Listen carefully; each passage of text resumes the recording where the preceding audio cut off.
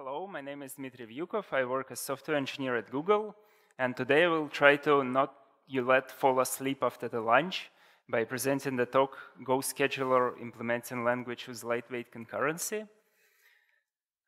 So I will talk about how to build a scheduler, how to make it efficient and scalable, and then I will talk about fairness, stacks, and preemption.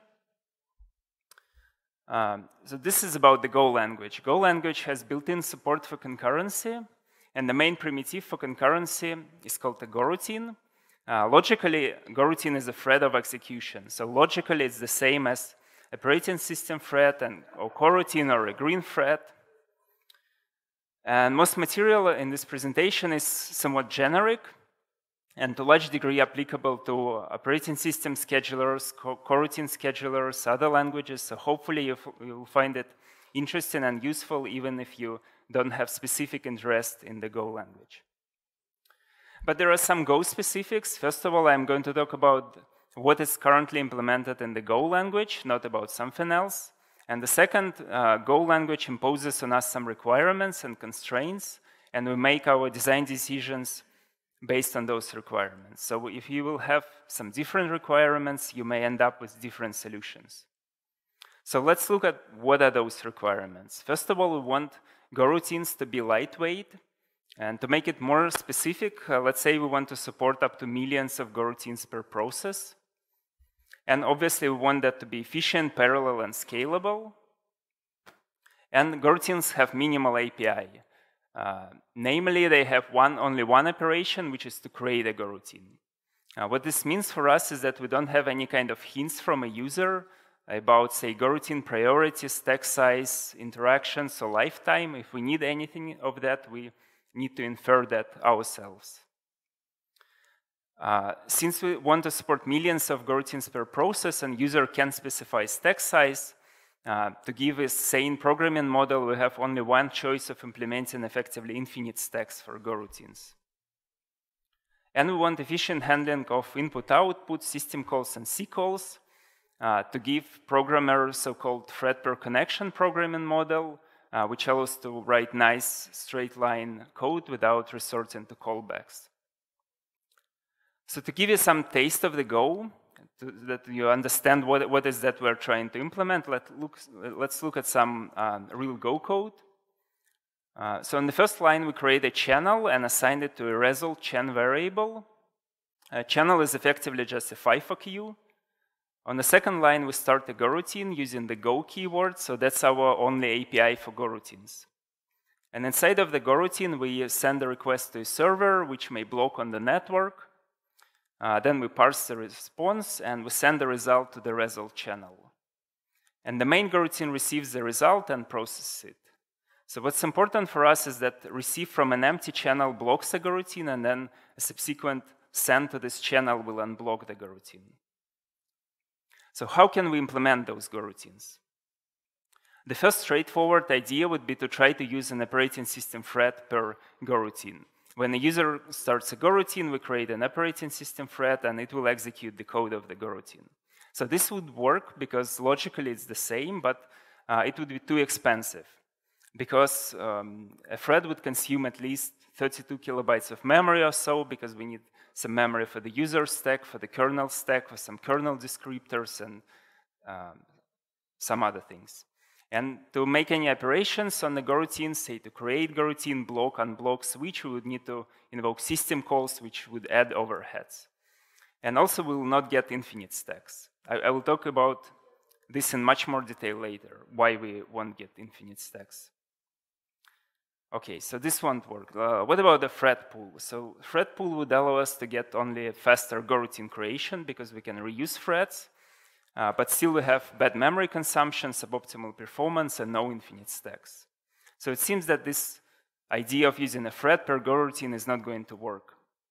And this brings us to the idea of so-called NM threading. NM threading is when we split our execution entity onto two parts. One becomes our goroutine.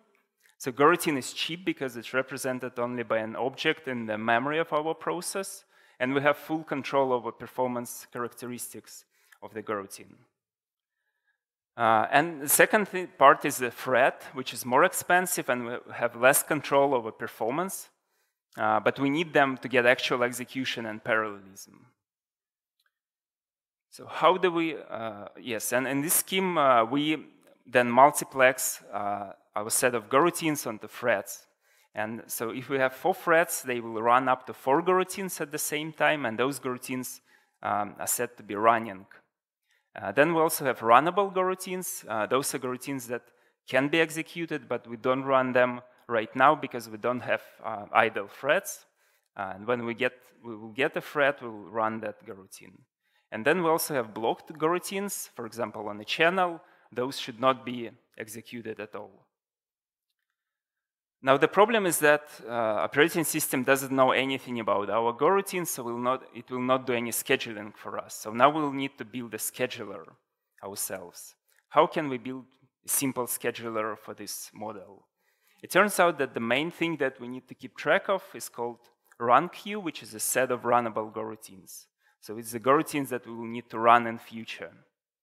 And we also have a set of threads that actually run some number of goroutines right now. And those threads access the scheduler as necessary. For example, when a thread creates a goroutine, it will put it onto the run queue, and it will take the next goroutine to run from this run queue in the scheduler. And we will also need a mutex to synchronize accesses from multiple threads. So here we have the runnable goroutines, and we have the running goroutines. Where are the blocked goroutines? So it turns out that we don't need to keep track of the blocked goroutines inside of the scheduler. Because if a goroutine is blocked on a channel, this channel object has own wait queue, and the goroutines blocked on the channel are listed in this wait queue. When another goroutine blocks on this channel, we add it to this list. And when we need to unblock a goroutine from the channel, we take it from the wait queue and move it to the scheduler run queue so that we will run it later. And the same mechanism is used also for mutexes and timers and network I/O. This allows us to let goroutines block on those things without consuming the whole thread. Instead, we deschedule a goroutine, list it on the wait queue, and let the thread run another goroutine. So this gives us the thread per connection model combined with the efficiency of the non-blocking input-output. So the situation is simpler with the blocked goroutines because channels are part of the runtime, so we have full control over them. We know when a goroutine blocks on a channel, we know when we need to unblock a goroutine on a channel. But the situation is more interesting with the system calls. Go allows the program to call arbitrary system calls or arbitrary C code. They're roughly the same for our purposes, so I will just call it system calls. And the thing is that when an execution goes into the kernel, we completely lose visibility over what happens there. So we don't know if it still continues running or it blocked on something. We will only see when it returns back from the kernel. But we don't know when it will return, if it will return, and if it's waiting, what it's waiting for. And the problem starts when all of our threads enter into the kernel, and we should assume the worst. We assume that they blocked there. And we also have some runnable goroutines, but now we don't run them because we don't have idle threads. So at best, we're now wasting CPU resources because we have work to do, but we don't run it. And in the worst case, we actually can get a deadlock. Let's consider that all those threads actually blocked on semaphore inside of the kernel. And what's supposed to release this semaphore is one of the goroutines in our run queue. But we don't run that goroutine because we don't have idle threads. And we know that this wait cycle means deadlock. So to resolve it, and this problem is very common it's common for any scheduler with a fixed number of threads. So if we don't grow number of threads, we can induce artificial deadlocks into otherwise correct program. To resolve this, let's say a thread enters into the kernel, and the last thing it does, it wakes another thread. And now this other thread will pick the next goroutine from the run queue and execute it. So this allows us to restore our target parallelism level of 4 and continue running the goroutines and resolve the deadlock. Now, when our first thread finally exits from the kernel, we cannot simply continue running this goroutine, because then we'll run 5 goroutines and we want to run only 4 at the same time. If we run more, we get oversubscription. So when that goroutine returns from the kernel, we put the goroutine to the run queue and the thread becomes idle. So this allows us to keep our target parallelism level at the fixed level. This means that we can have number of threads more than number of cores. So it's not bad in itself, but it's just an application. Okay, so at this point we get a lightweight goroutines by splitting execution entity into goroutines and threads, and we can handle input, output, and system calls. And we also have a parallel scheduler because we use multiple threads. So are we good now? And no, the problem is that this doesn't scale. And the problem obviously is with this global mutex. Right, each thread accesses the scheduler for just any operation to create a goroutine, to pick next goroutine to run, for system calls, for everything, they log this mutex. So it's not going to scale. There's that fancy thing called log-free, which is supposed maybe to resolve contention. So should we try to use log-free? Log-free algorithms, instead of mutexes, they use fine-grained atomic operations on memory locations. And there are several talks, I think, that will advocate for using log-free to solve problems. But my answer is that no, this would be a wrong solution. And why? Let's consider the following analogy. Let's say we have a developer and they have a desk with a computer to do their work. Then we hire more developers, but we don't buy more desks because it's the developer who do work, right, not the desk. So why would we spend money on the desk? Instead, we let them all use the same computer at the same time, right? And in this analogy, the developers are our threads and the desk is our scheduler state. So using a mutex would be similar to introducing some kind of shift. So one developer works in the morning, another in the evening, another at night, but the rest are still empty. And using log-free would be similar to actually letting them use the same computer at the same time, using some kind of complex fine-grained protocol. Right? And obviously it's not going to work well because there still will be contention and they will be losing context. And the same happens on the hardware level because only one CPU can work with a single memory location or even cache line at the same time. And to pass this cache line between cores, it takes time. So on the physical level, we still have the same lock-in. It's just one level lower and it's finer-grained. But since it's finer-grained, we do lock-unlock more frequently and it can actually make performance even worse in some cases. And with this analogy, the right solution becomes obvious, right? We just need to give each developer own desk so that they can work completely independently. So let's try to apply this to our scheduler. We introduce per thread state and we move our run queue to this per thread state. So now each thread can, when it creates a goroutine, it puts it on the own run queue, and when it needs to pick the next goroutine to run, it takes it from the own run queue. And all threads can do this completely independently. So this makes the scheme scalable. We still have the global run queue and the mutex, but those are used only in some special cases and don't affect scalability in general. And there are other things that suffer from the same contention problem. For example, goroutines usually allocate memory more frequently than they create other goroutines. So now we can move our memory allocator cache also to the per thread state so that they can all allocate memory independently from each other. And also maybe some other caches. Okay, but now we have the next problem. Main question that the scheduler needs to answer is what is the next goroutine to run? And it was simple to answer with the single run queue because we just take the goroutine from that run queue. But now when we have more complex architecture, it becomes not so obvious. So what we do is first the thread checks the local run queue, and if there is a goroutine to run, it will run that goroutine. If it's empty, it will check the global run queue next, and then it will invoke the network poller. And the last thing, it will do what's commonly called work stealing. So work stealing is simply checking the local queues of other threads to see if they have any work. And this gives us a load balancing capability and helps to avoid the situation when one thread has lots of work and other threads are idle. So at this point, we also get a scalable scheduler thanks to this state distribution. So are we good now? No, the next problem is with threads and system calls. So we've seen that we can have more threads and cores. For example, we may have 4 cores and 100 of threads. And since each thread has their own run queue, now during work stealing, thread will need to check 100 of other run queues to see if they have any work. And most of them will be empty, so this will add constant overhead.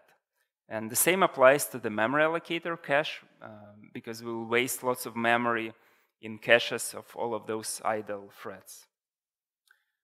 So how can we resolve this? We split our entity onto 2 levels, and that helped us to resolve some of the problems. So what if we introduce 3 levels now? So we still have our goroutines and we have threads, and now we add the 3rd entity, which is called processor. Processor is a resource required to run Go code. So now we have, say, 4 threads. They own 4 of those CPUs and run 4 goroutines. And number of the processor objects is exactly equal to the number of cores. So we create 4 of them, and we never create more dynamically. We may have other threads which are, say, idle or in system calls, but since they don't actively run Go code, they don't need a processor. So how do we apply this to our scheduler? We introduce a new object which is called processor, and we move the run queue and the malloc cache and other caches to this object. So now we have fixed number of those processors and fixed number of threads that use those processors to run goroutines, and some other threads in system calls are idle. Now, during work stealing, each thread needs to check only fixed number of other run queues to find work. So we resolved our kind of efficiency problem with polling. And the same applies to the malloc cache. Now we have specifically a right number of the memory allocator caches, no more and no less than we need. So if we have 4 cores, we'll have exactly 4 memory allocator caches. How do we handle system calls now? So let's say we have a thread which uses a processor to run a goroutine, and it enters into system call. The last thing it does, it wakes another thread, and then it hands off the processor object to that other thread. So now the second thread will take the goroutine from the run queue and use the processor object to run it. So this allows us to increase number of threads without increasing number of run queues and malloc caches. And turned out to be very handy and useful abstraction. It's similar to the per CPU data structures, but without the corresponding limitations and complexity. And with this, we also get an efficient scheduler. And this last scheme is roughly how the scheduler is implemented in the Go runtime right now. So at this point, we consider the scheduler problem solved. There's always an infinite number how we can improve things here and there, but at least there are no major problems now. And with this, we move to the next part, which is related to fairness.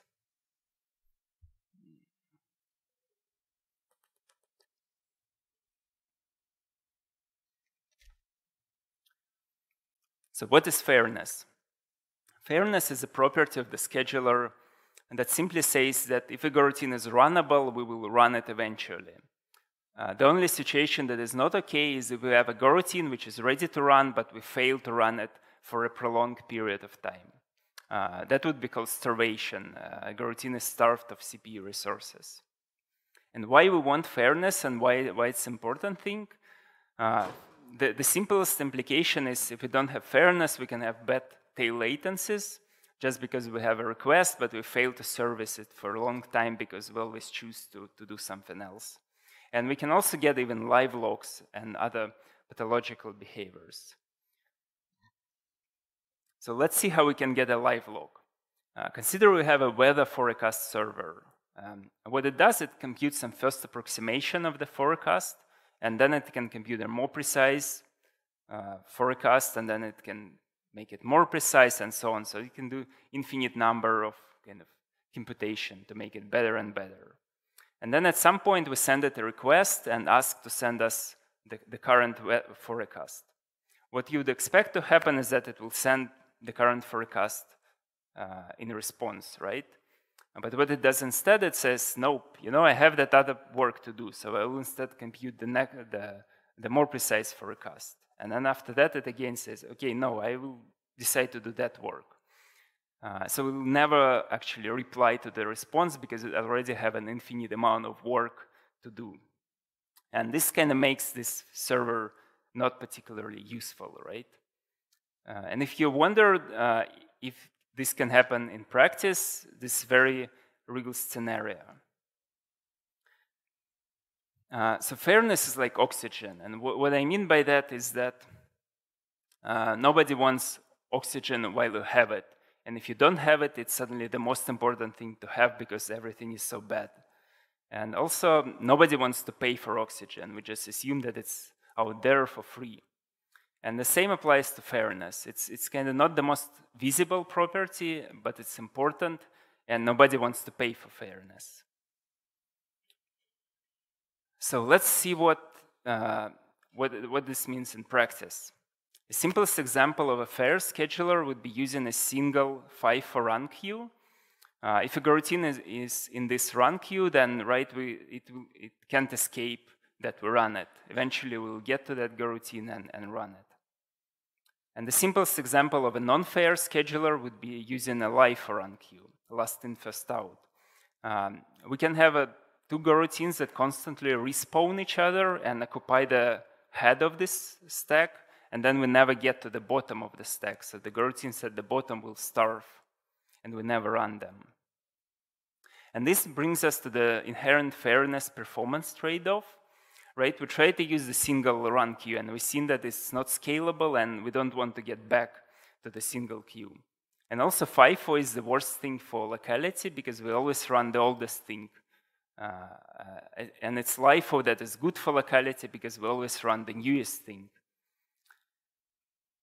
So what we would like to have, some minimal amount of fairness that just allows us to resolve those pathological scenarios, but at a very minimal cost because nobody wants to pay for fairness.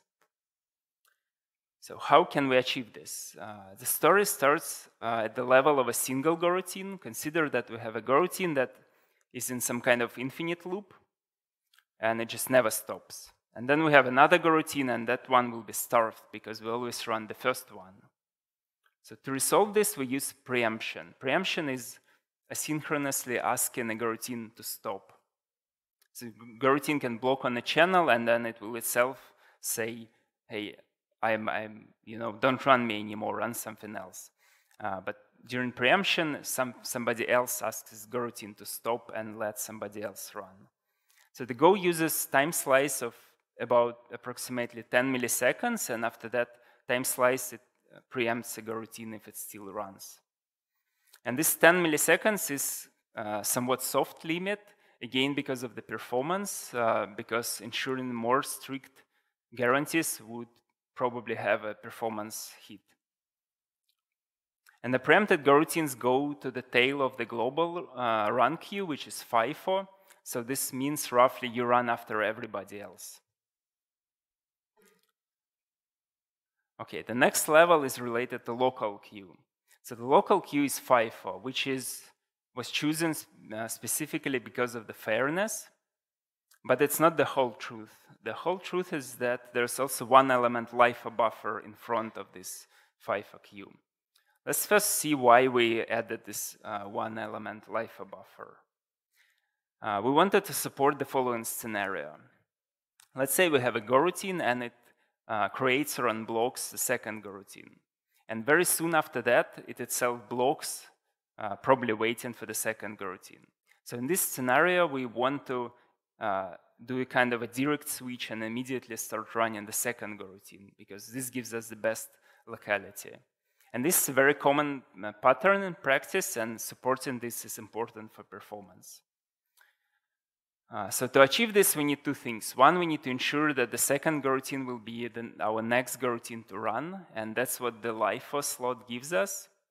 And the second thing, we want to ensure that another thread will not steal our second goroutine in that short period of time when we unblock the second goroutine, but the first goroutine hasn't blocked yet, right? So there's that brief window of time when the second goroutine is still in the runnable state. And we also use the LIFO slot for this. We restrict other threads from stealing from the LIFO slot of other threads. Restrict stealing from that slot for at least 3 microseconds. So the first thread has 3 microseconds to block and start running the second goroutine. So this complex of measures allows us to support this direct switch pattern in majority of cases, which is important for performance. But the problem is that even one element LIFO buffer is enough to get starvation. Again, consider we have 2 goroutines that constantly respawn each other and occupy this one element slot, and then the rest of the goroutines in the queue are starved. And to resolve this, we use time slice inheritance. So I've said that goroutine has a time slice of 10 milliseconds, after which it will be preempted. And when we take the next goroutine to run from this LIFO slot, it inherits the same time slice. So if we continue taking from that slot, after 10 milliseconds, we still will preempt whatever is running at that point and run something else. So this will resolve the starvation. The next level is related to the global run queue. Let's say we have, again, goroutines that respawn each other and they occupy the local run queue. So we never poll the global run queue. So in the scheduler, we have approximately the following code. We first check the local run queue. If it has a goroutine, we run that goroutine. Otherwise, we check the global run queue.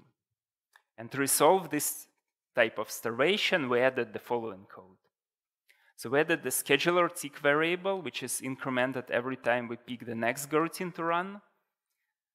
And if the scheduler tick becomes multiple of 61, then we actually check the global run queue before the local run queue. So this allows us to eventually take the potentially starving goroutine from the global queue and run it. Now you may wonder, what is 61? Why? It's not even 42. On one hand, it was somewhat random choice, but on another, there were reasons to choose this number.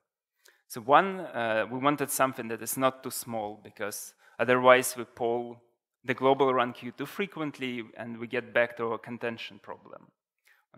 Then we wanted something that is not too large, because otherwise we don't resolve the starvation. And we also wanted it to be prime. So you might expect to use something like 64, which is a power of 2, so we could check is multiple of faster by using a bit mask. But we decided to use a prime, and the reason for this is interesting. It's related to choosing size of a hash map. So consider we have a hash map with a size 64. And we happen to have bad hash values, which are multiple of 8, because, say, they are pointers. What we'll get is that every 8th bucket will be overloaded and the rest will be empty, which is a disaster for a hash map. And if we use size of 61, that it would ensure that the hashes are distributed much more evenly in the hash map. The root cause is that the size of the hash map 64 causes interference with the application pattern. And use of 61 allows to remove this interference. So with 61, it's still possible, but it just becomes much less likely, because the hashes would need to be very weird to cause interference. And that's exactly the reason why we choose 61 in the scheduler. So we wanted to avoid any possible interference of this number with any application patterns. because as a result, we would then potentially prefer running some goroutines more than running some other goroutines, and that's by definition unfair. So that's how the number 61 appeared in the runtime. The last level is related to the network poller. So let's say we have our weather forecast server and it has infinite amount of work already, so we never poll the network. We could use the previous solution and check the network poller from time to time, but the problem is that checking network poller involves doing actual system call, for example, epoll wait, where checking the global run queue is just checking a variable in memory. So we didn't want that overhead on the scheduler fast pass. So instead, we added a background thread that will poll the network occasionally if it wasn't polled by main worker threads. So to summarize, on the goroutine level, we use preemption. Then for local queue, we use time slice inheritance.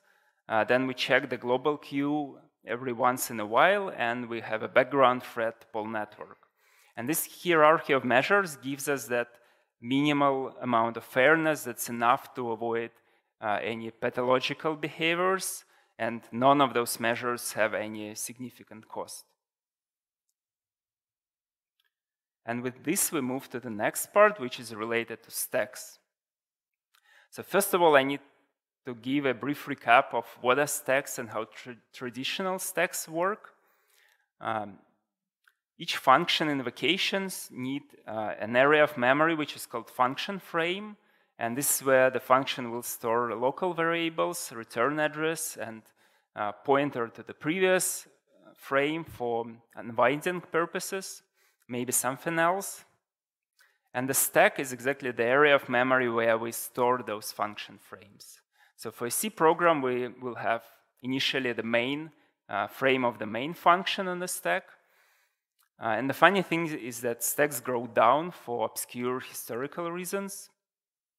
And now if a main calls function foo, then we will allocate the frame for the function foo next to main. And then if foo calls bar, we will get a bar frame next. And then when bar returns, we will remove that, deallocate that frame. So it's actually, the stack is actually a stack in the sense that it's LIFO. And we call thing called stack pointer, which points to the current top of the stack so that we know where to allocate the next frame. It's usually stored in the RSP register of the x86 processor. And as I said, each frame contains the local temp variables, return address, previous function, pointer. Okay, now on a physical level, stack is implemented as a large range of a virtual address space. It's usually somewhere around from 1 to 8 megabytes by default. Usually you can request other size. And it consists of a set of physical pages. And the thing is that those pages are allocated lazily. So as we first touch a page, the operating system will actually allocate a physical page and map it to that page of virtual address space. So usually we have some pages in the beginning of the stack that are actually allocated, and we pay the memory cost for them. And then we can have the large part of the stack not allocated, so we don't pay the memory cost for that. And at the end, there is usually a protected guard page, and I will show later why we need it. So compiler adds some code to the function to manipulate those stack frames. Here you can see pseudocode for this. So let's see what it does. Consider we want to allocate a stack frame of size 64. First we subtract 64 from the RSP register, and we subtract because stacks grow down. And this gives us a pointer to the current stack frame. And then we can use this range as a storage for our local variables, and kind of store and load to the fields of that object. And at the end of the function, we add 64 back to RSP to deallocate the frame. And the reason why this organization is used and why it's done exactly in this way is performance. So stacks are cheap. If you look at the corresponding assembly code, then we will see that each of those operations is just one machine instruction. And say the allocation and deallocation are also very cheap instructions because they don't even touch any memory. They just operate on the CPU register. And you may ask now, so we allocate a stack frame, but we don't check for overflow. So what if we actually run of the stack space? There's no check here. And that's why we need the protected guard page. It's protected, so any access to that page will cause a trap and the operating system will terminate the process. So if we allocate a frame and step onto that guard page, we'll get a trap, terminate it, and as a result, we don't need an explicit check in the code. And the reason for this is, again, performance, because each instruction in this sequence penalizes effectively just every function out there in the world. So it's like super expensive. Okay, so this is how traditional stacks work. Can we use this paging-based traditional stack to implement our infinite goroutine stacks? Right, we have lazy paging, lazy allocation of the pages, and we have 64-bit virtual address space, which is tons of memory. So could we just allocate a huge chunk of memory as a stack for a goroutine and then lazily paging pages so that we pay only for the small part that the goroutine actually uses? That's a reasonable question. So first of all, we need to define what infinite means, because right, there is nothing infinite in our computers. When I asked several people, what would you consider an infinite stack? They said that, well, 1 gigabyte will probably an infinite enough. And 1 gigabyte is also what Go uses as an implementation limit on the stack size. And it's also just a nice round number. So let's say 1 gigabyte is infinite enough.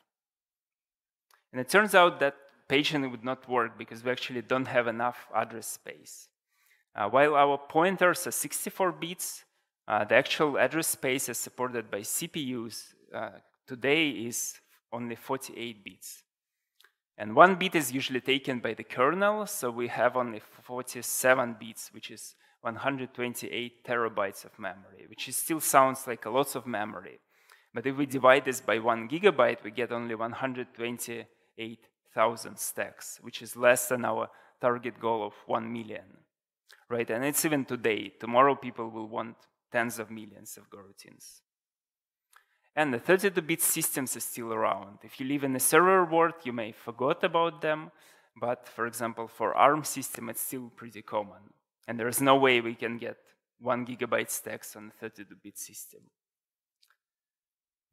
And the page granularity is also a bit suboptimal because we need to spend at least a page. So if we have 1 million of goroutines, we will spend 4 gigabytes on that. And we may also have some problems with performance because sooner or later we will need to release unused pages back to the system. For example, if a goroutine uses lots of memory and then it either not uses that for a long time, or we reuse the stack for another goroutine which doesn't need that much stack, we'll need to return that. And for that we'll need to do system calls, and we'll also need to keep track of what was paged in. And this also will conflict with huge pages. I will not go into details, ask me later if you're interested. So what can we do? Let's look again at this code for the normal stack. So this is the code that you already seen, nothing new here. So what we do is we add an explicit overflow check in the beginning. So we compare the value of the RSP with the stack limit stored in the thread local storage. And if we see that we're going to overflow the stack, we call into runtime. And if we look at the assembly, this adds just 3 more instructions in the beginning of the function. First instruction loads the pointer to the goroutine descriptor from the thread local storage into RCX register. Then the second one loads the stack limit from the goroutine descriptor and compares it with the RSP register. And if we see that we don't have enough stack, we jump to the slow pass and call into runtime to do something. So let's see what we can do. What we can do is we can implement so-called split stacks. Let's see how they work. So we have instead of a large stack, we now have a stack segment, which is say 1 kilobyte. We again have the main function frame on the stack. We have our RSP register, and now we also have the limit of the stack. So let's say we call a function fur, and we actually have space for that. So we just allocate the frame, move the RSP register, everything is fine. And now we try to call a function bar, and we see that the RSP would overflow the stack. So what we do at this point, we call into runtime. And what the runtime does is it allocates another stack segment and links it to the previous one and resets the RSP and the limit to the new segment. So now we again have enough stack space, and we can call the bar function here. And this can repeat. We can allocate 3, 4, 5 segments as necessary. And when the bar function returns, we deallocate the second segment, return it to runtime, and continue running on the first segment. So with this scheme, we can actually get 1 million of goroutines, million of stacks, because we don't consume lots of memory per one goroutine. And this will work nicely on the 32-bit systems because we don't reserve huge amounts of virtual address space.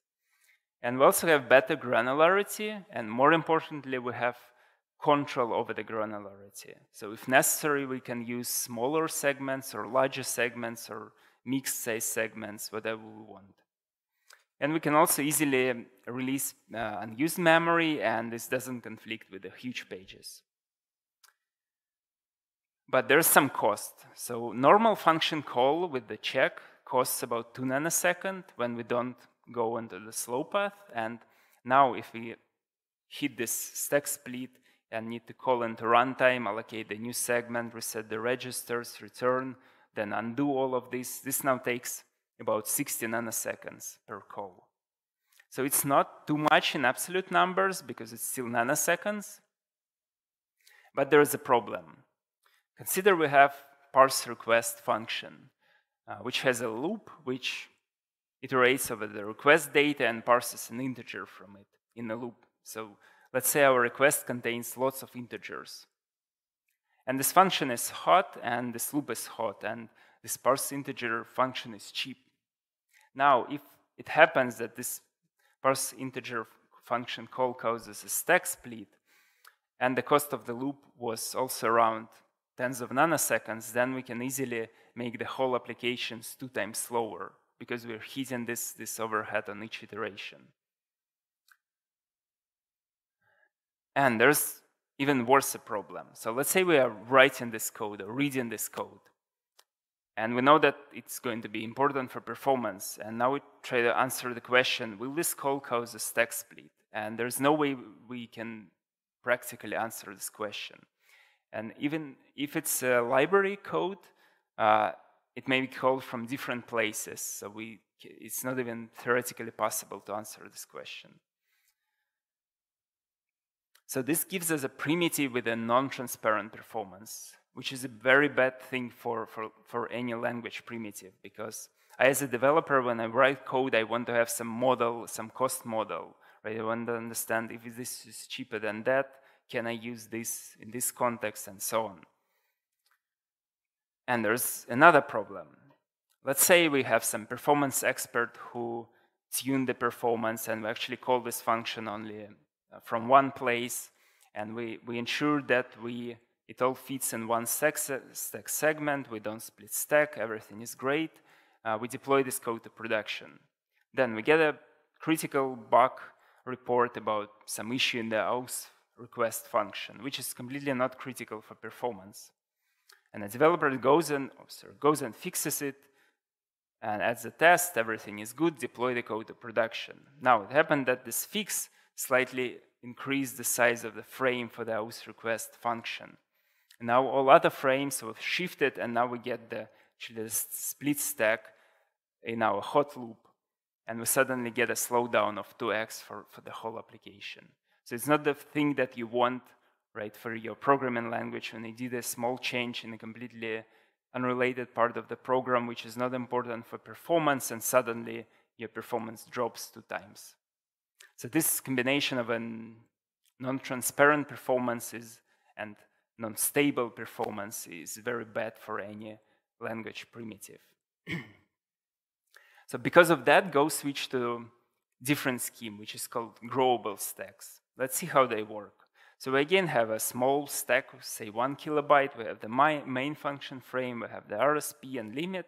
Everything is the same. We call function foo, we call function bar, see the overflow, call into runtime, but now runtime does a different thing.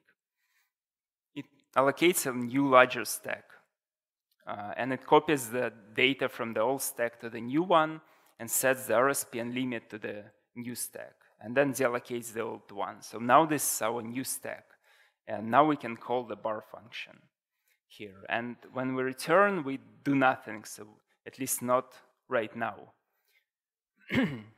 So we still keep using the larger stack. So now if this was our hot split problem, we just solved it, because we can call bar function repeatedly without paying any additional cost. So let's look at the performance for those two implementations. For the split stack, we had 101 cost per function call, but this cost can be repeated multiple times. So the worst case would be a stack split in a hot loop. And for the growable stack, we have O of n cost per function call, because we need to copy the whole stack to the new one, but this cost can be amortized. So the worst case for this would be if we have a short goroutine and we grow the stack maybe multiple times, and then right after that the goroutine finishes. So we was not able to amortize the cost. So it's not that this new scheme is better than the old one, it has a different performance cost. But it turned out that this new scheme is better from practical point of view, because one, this worst case, the new worst case seem to happen less frequently in practice, and performance is also more transparent and stable, because it's usually you don't get lots of, very large number of very short goroutines just by some accident after some small change somewhere. And the user can fix it if necessary, right? If you have lots of short goroutines, we can use batching and make a goroutine do more work, and then we will amortize the cost of the stack growth and also cost of the goroutine creation, so it's just better on all fronts.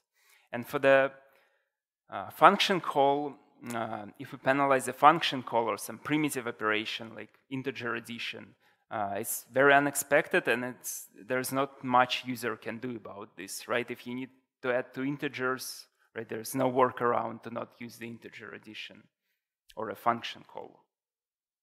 So for now, Go for several years go on the growable continuous stacks, and they seem to work very well in practice. Okay, another thing related to performance brings us back to the scheduler design. So I said that we have this processor object, and we have the memory allocator cache and some other caches. So the stack segment cache is one of those other caches, because all threads also need to grow and shrink stacks independently of each other. But there are still other caches for other language features. And an interesting fact is that split stacks are available in GCC for native code. It was added as part of supporting the Go language, but it was also enabled and implemented for the C code. So you can use GCC with the f split stack flag and compile a C code, and then you will see the function prolog as I showed you, and the thread will actually use those small segments. But that's only for split stacks. Growable stacks are not available, because growable stacks require copying objects, and that's not something you can do for native code. Okay, and with this we move to the last part, which is related to preemption. So preemption is asynchronously asking a goroutine to yield. Why we want preemption? First of all, we have more goroutines than threads, so we need the preemption for fairness and to multiplex that large number of goroutines on the smaller number of threads, which gives much more intuitive programming model for user. And also we use it for several auxiliary functions. For example, garbage collector needs to stop the world sometimes, so it needs to stop everything that's running and do some global action. And that's where preemption is very useful, because we can preempt everybody and ask them to stop. And it's also used when we want to print a crash dump, because when one goroutine prints, Go prints the stacks of all goroutines. So then the first thing that we need to do, we need to stop everybody else to do reliable unwind of those stacks. And preemption is also like oxygen, because it's not the most visible property, like nobody particularly asks for it, but if it's missing, then things go wrong and nobody wants to pay for it. So there are two main implementation strategies for preemption. One is based on the signals. So when we want to preempt the goroutine, we send a signal to that thread that runs that goroutine, and then the signal handler will arrange to yield. Okay, and the advantage is that it's fast in the sense that it doesn't slow down the normal execution. And that's a strategy used by the operating system to preempt threats. It just uses timer interrupts. But there's a number of problems. So first of all, it becomes highly operating system dependent and maybe even architecture dependent. And managed runtimes usually have some kind of regions that are very unfortunate for preemption. And since we can't choose the exact instruction where the signal will be delivered, it may be delivered inside of those unfortunate regions, and then it becomes quite hard to deal with that. And we may also need more meta information for GC so that it can understand where the pointers are at each potential preemption point. So because of that, we decided to not use this. And the second implementation scheme based on the cooperative checks. In this scheme, the compiler inserts the checks into the beginning of each function and into every loop. And this additional code just explicitly checks if some variable was preempted, and if yes, it calls into runtime. And this approach is great. It solves all of the problem of the previous approach, except that it's now slow, because we have this additional code and it penalizes normal execution. And the slowdown can be anywhere from 1 to 10%, depending on the program, which is not acceptable.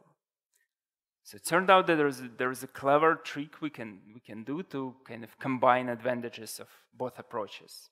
So let's look at our function prologue. What we do here, we compare the stack limit stored in the goroutine descriptor with the RSP, and if we don't have enough stack space, we call into runtime. So what we can do is we can asynchronously spoof the stack limit. We just stamp some very large value without any synchronization into the goroutine descriptor. And this means that at next function call, this overflow check is guaranteed to fail, and that goroutine will call into runtime. And then when we are in the runtime already on the slow path, we will figure out that we have the stack space, but we were asked to yield, so we will restore the original stack limit and call into scheduler.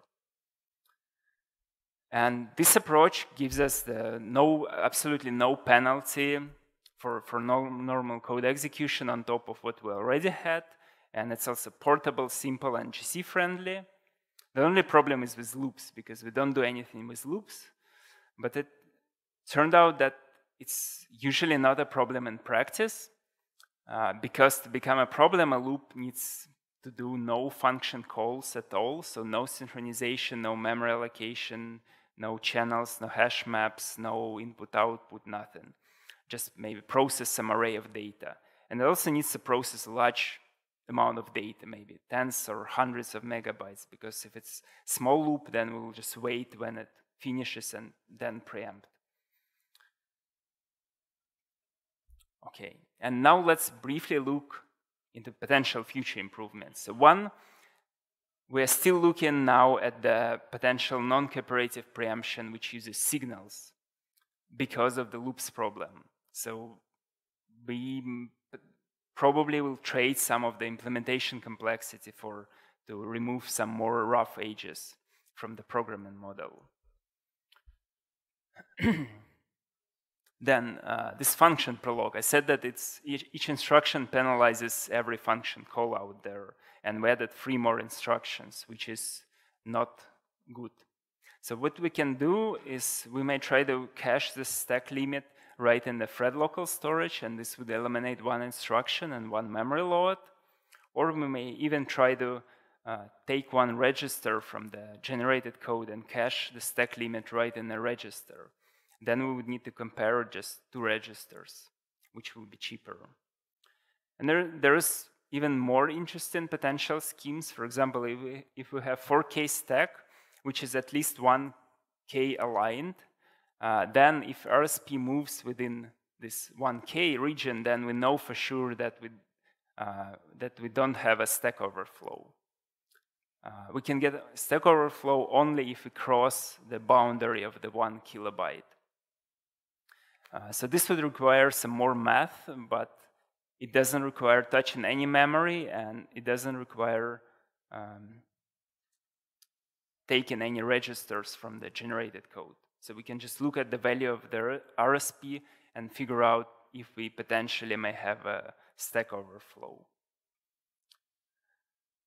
Then for scheduler, I said that this processor thing is very nice, but we didn't yet move all of the stuff to the processor. In particular, timers are sharded, but they're global. So there's just fixed number of timer partitions, and the network polar is just global, so it's a single epoch descriptor. So what we'd like to do is to move them actually to the processor, but it's not completely trivial to do because for the timer, the main thing is when the next timer will fire, when is the closest time the timer will fire. So if anybody sleeps, it knows when to wake to run the next timer. And this is a global property, so we can't, if thread wants to sleep just on one timer partition, like it still needs to somehow infer that global value. And there's also a problem if we have really lots of cores. Because this processor thing is nice, it allows us to get reasonably efficient, scalable, but the current scheme is completely flat. So if we have hundreds of cores, we get lots of overhead for work stealing still. And we don't have any notion of locality beyond the single core. So I think what we would need in future, we need to make the scheduler more aware of the system structure so that it knows that there are, say, two NUMA nodes. Those have some cores, those have hyperthreads, so that we can do more local work stealing, and we can also maybe allocate some local memory. But that's also not trivial to do, and this is not done yet. Okay. So to recap, we implemented lightweight goroutines by splitting them into two entities. We can handle input, output, and system calls efficiently. We get a parallel scheduler. We get a scalable scheduler thanks to state distribution. We get the efficient scheduler thanks to the third processor entity. And we ensured that our scheduler is fair, and we implemented infinite stacks using our growable continuous stacks idea, and we implemented almost preemptible execution at a very low cost, and we looked at future a bit. And that's it. Thank you. Now I'm ready to take questions.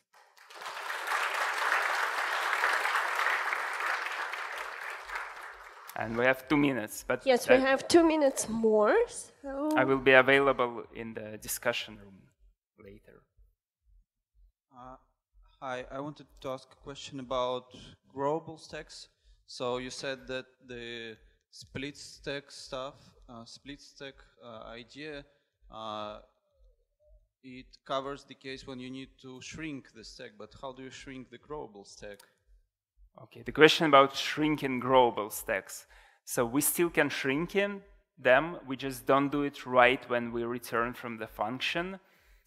We shrink them currently during GC cycles. So during GC, we scan all the stacks, and we also check their sizes. And we can see if it's too large and the use space is too small, then we can say maybe incrementally start shrinking it. So it's part of GC cycle right yes. now? Yes. Thank you.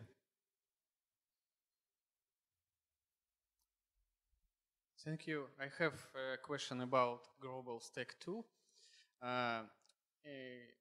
Is there a problem for memory fragmentation if it's various size of stacks of many goroutines, and is it reduce usable memory for stacks? The question is about potential fragmentation for the stack segments. So I haven't seen any issues filed by users. So as far as I remember, we use so-called body allocator. So let's say we allocate a 16 kilobyte chunk. If necessary, we split it into two 8 kilobyte chunks and that into two 4 kilobyte chunks and so on. And if two adjacent chunks become empty, they can be reused as a larger, as a twice as large chunk. So this somewhat nicely avoids parts of the fragmentation. It's probably possible to build some worst cases against this, but we haven't seen them in practice.